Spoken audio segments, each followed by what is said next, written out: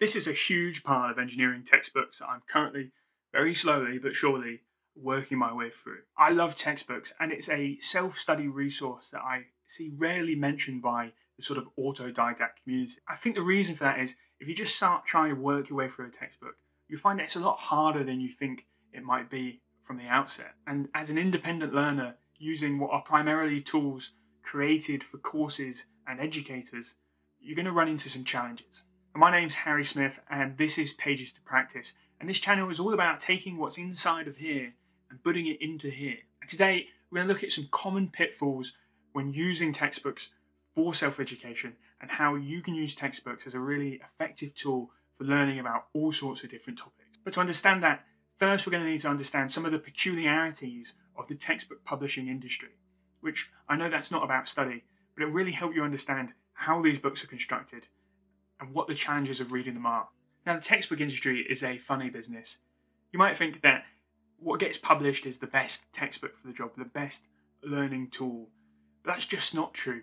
And I know it sounds like a truism for a business to care about making money, but the textbook publishing industry really cares about making a lot of money out of students. And if you went to university and you had to buy some textbooks, you'll probably remember that those textbooks were expensive, they were overly long, and very wordy. And unfortunately, this is by design. The textbook industry makes its money by embedding universities and colleges into courses and ecosystems that it becomes very hard for their instructors to escape. Now, the reason they're able to do that is because the textbook makers do what is often the hardest part of a course: designing the problem sets, structuring the information, and giving the answers and solutions. But there's been this sort of race to produce the textbook that's the most comprehensive, has the most problems, has the most explanation, which means that the page counts of textbooks have blown up over the years, and every year sees a new edition with extra content, more and more and more, so that they can sell you and sell students new editions. Well, what does that mean for us as the self-studier working from these textbooks?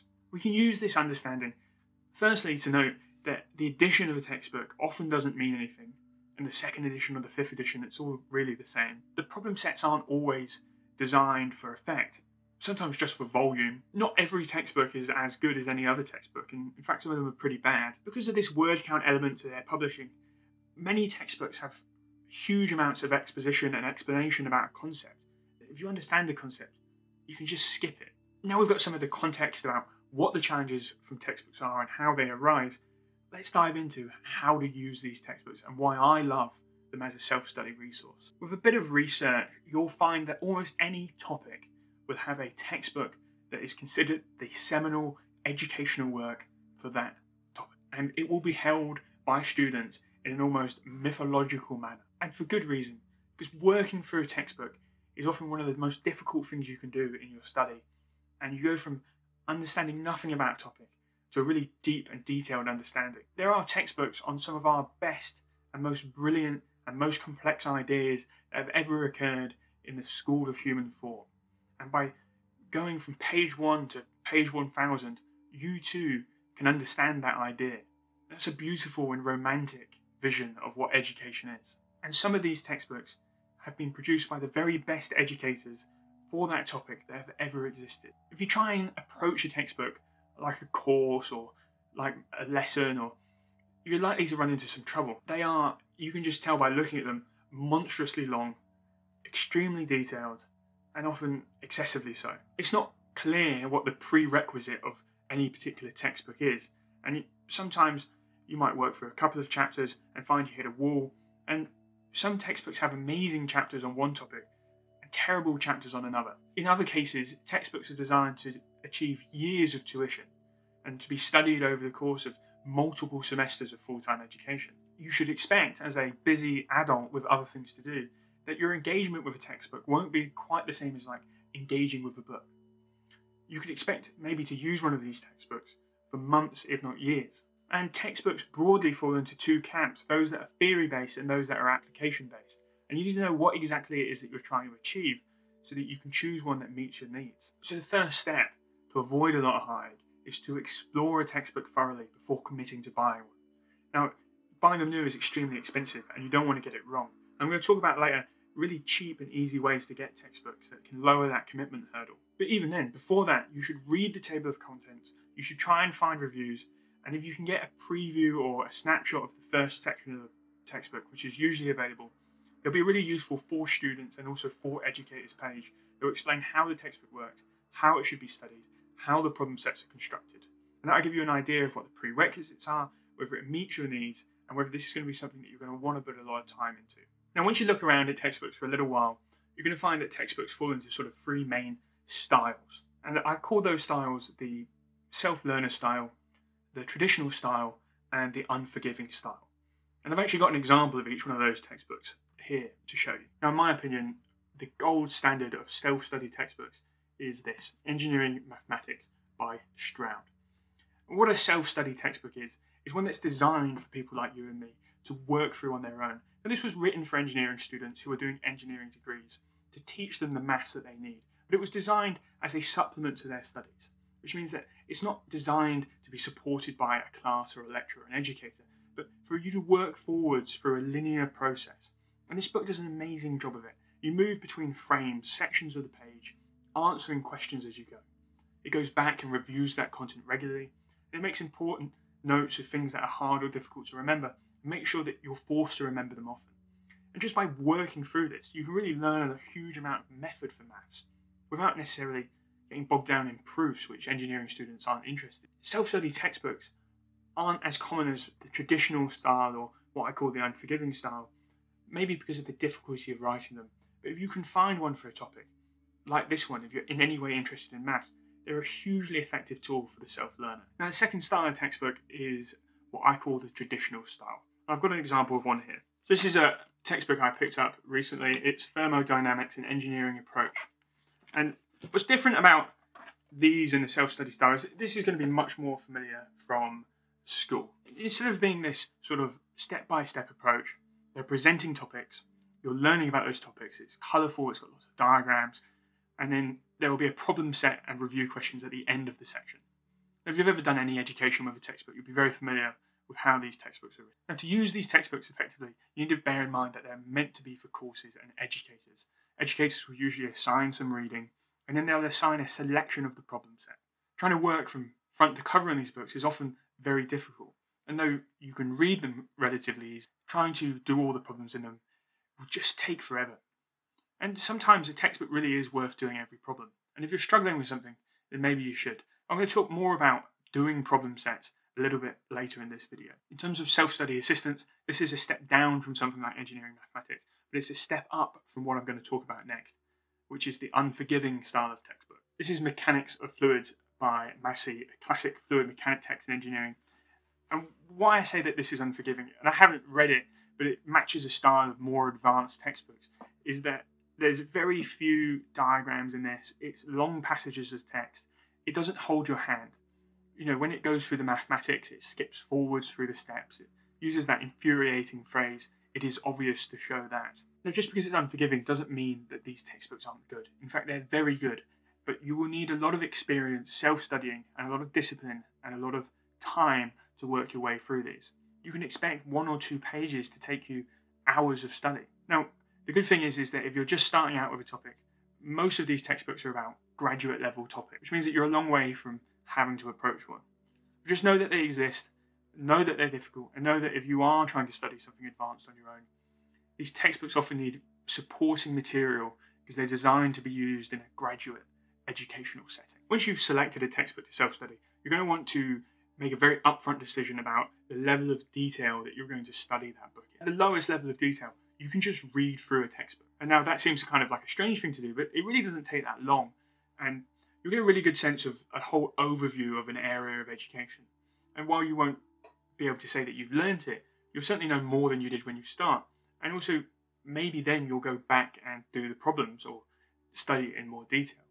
And I've often used this for textbooks in areas that I'm not primarily pursuing right now, but have an interest in. You know, I'm reading a lot of classics, so I might pick up a textbook that's used in literature courses to talk about critical analysis. And while I don't have to do the writing exercises and the problems in that work, I can just move through it and pick up some knowledge. The sort of next level would be to engage in sort of a medium level way, to do some of the problems, to take notes, but not worry about understanding every single aspect. You'll find that problem sets often contain work that connects to other areas or requires really detailed thinking, and those insights can be very powerful indeed. But I'm going to reserve those for the next level of study. I think really for the self-study, the majority of your textbook study should fall in this realm. You should expect that as an independent, it's going to be harder for you to study this stuff than somebody at university. And so rather than getting hung up on understanding 100% of the text, you can settle for a much lower percentage and use it as a more integrated, holistic plan to learn a topic. And the final way you can study a textbook, as I alluded to, is obviously is that you can do it front to cover, 100% of the problem set in 100% detail. And this should be reserved only for things that really matter, and also textbooks that you really know are going to do the job. And these are the seminal textbooks that I was talking about. You know, things like Strang's Introduction to Linear Algebra or Stewart's Calculus. These textbooks are famous in certain circles for a reason. This engineering mathematics textbook, I'm studying front to cover because it's designed to be used that way, but it's also excellent at what it does. So all of that to say is understand what your goal with the textbook is and how much you're going to study it. And that will stop you getting bogged down in works you just don't need that level of effort for. So let's return to that question of how many of the problems should you do, and should you do the whole problem set? And you're going to find people out there who say, yes, you should do every problem in the textbook. I don't think this is an efficient way to go about things. So I'm going to offer an alternate approach that still focuses on doing a lot of problems and drilling skills, but it focuses on moving on from things that you've mastered. Now, you'll find in most textbook problem sets, you'll get the solution to half the problems, either the even or the odd problems. Let's say it's the odd. What I like to do is I like to do every other odd problem. Do that because a problem set for a chapter might be 100 problems long, and they'll generally start easy and get harder as time goes on. And what I'll do is, so I'll start at 1, and then if I get that right, I'll go every other odd, so I'll go to 5. And if I get that right, I'll go to 9, and so on and so forth. Now if I get one wrong, for example, I get 9 wrong, I'll go back to 6. So I'll go back to the last place I got a question right. And if I get that right, then maybe I'll go to 9 again or 10. So the things that I'm missing serve as places to go back to when my understanding is incomplete. This means that the easy stuff you move through quickly and the hard stuff you spend more time on, which is exactly what you want to be doing. I'd also say that you should at least read the questions in between. For one, sometimes the topic of a problem set changes quite rapidly and you might miss the introductory questions, in which case you should maybe start again from that number. Or it might just have something interesting that you want to explore, and well, you should follow your curiosity. In general, I approach studying these textbooks like I approach most things. I'll break the table of contents of a textbook up into 1 to 2 hour chunks. So often that'll mean that one chunk will be just reading the chapter text, and then maybe it'll take 1, 2, or 3 chunks to work through the selection of the problem set that I'm planning on doing. And then I generally just do 1 chunk a day. If I really attack a textbook, I find that I get burnt out on the content. And also, it's not the most effective way to learn something. The gap, and thus the recall that you need, is a better way of going about things. I'm always paying attention to if I'm hitting a wall.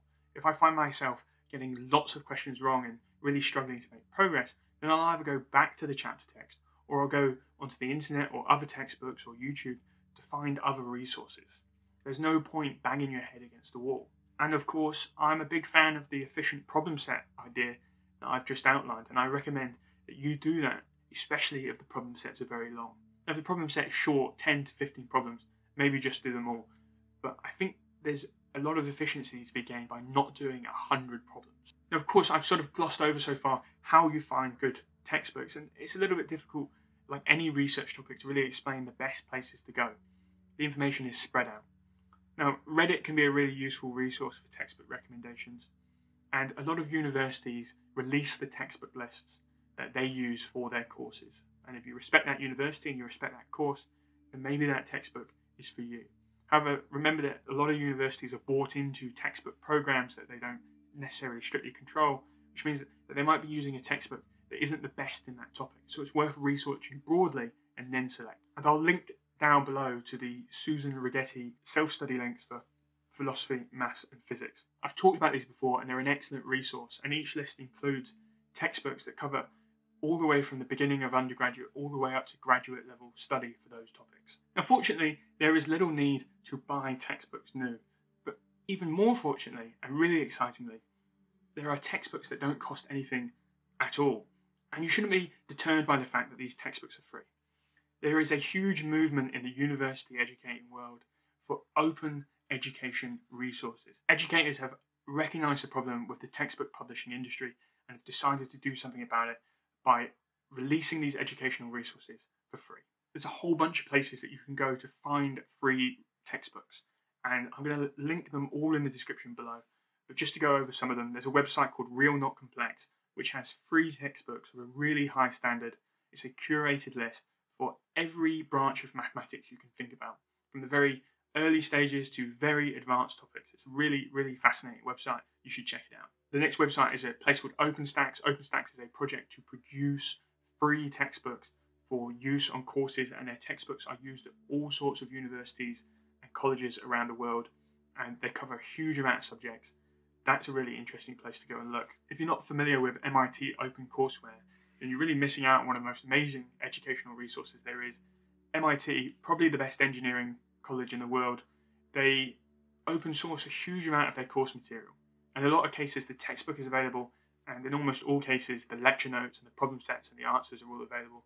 You can find a huge amount of really interesting stuff. There's even a guy who wrote a book called Ultra Learning who worked through the whole MIT syllabus in a very short amount of time. It's an interesting book. It's not the best book in the world, but it's certainly an interesting idea. And finally, there's a place called the OER Commons, or the Open Educational Resource Commons, which is kind of a database of open educational resources. It includes a lot of stuff on those previous lists, but also a lot of things from other smaller repositories. We really live in a golden age of free and open access education, with both textbooks and things like YouTube and Khan Academy. And so there is no excuse for you getting a college level education through your own effort. The only thing you won't have is the piece of paper. Now, you might be surprised to find that pretty much every textbook in this stack cost me £3 to £4 secondhand. And there's a huge market for secondhand textbooks because people buy them for their university courses and then they never really need them ever again. You shouldn't be afraid of buying the older version of a textbook. As I said, most editions just include additional problem sets. And on the rare occasion, there are better editions, and you'll easily find out what they are from your research. But you'll find that also the better edition is most widely available anyway, and usually the cheapest one to get hold of. Now, you should know that obviously education is constantly evolving, and if you buy particularly old textbooks, you may find some techniques or way of teaching that are unfamiliar to how it's taught in the modern time. For example, calculus has been taught in a number of different ways over its history, and some of the older ways that you find if you read a really old calculus textbook don't match the more modern method. And the modern method are vastly improved in this subject. So it's just something to bear in mind when you're doing your research. There are a lot of places that you can find secondhand textbooks. I bought a lot of these on a website called AbeBooks, which is a worldwide secondhand book distributor. You can also find them on eBay and other places like that. In particular, one amazing source of secondhand textbooks is Open University textbooks. Now, I'm an Open University student for engineering, and they send me engineering textbooks for each module, which are in my cupboard. And people sell these. Now, they do cost a little bit more than maybe these do, but they are designed for distance learning. The Open Uni is an expert in teaching people without them being present at the university. That's the whole idea. So if you're looking for a very guided approach, then those textbooks might be exactly what you're looking for. Now, I want to thank you very much for listening, and I hope that I've inspired you to think about what textbooks you could use to learn whatever topic that you're studying. And I focus a lot on engineering, maths and science because those are the things that I study. But there are textbooks on just about every topic you can imagine. If they do a degree in it, you can learn it. If you've got a favourite textbook or there's a textbook you're studying at the moment, let me know in the comments below. For now, I want to thank you very much for listening. My name is Harry Smith, and this is Pages to Practice.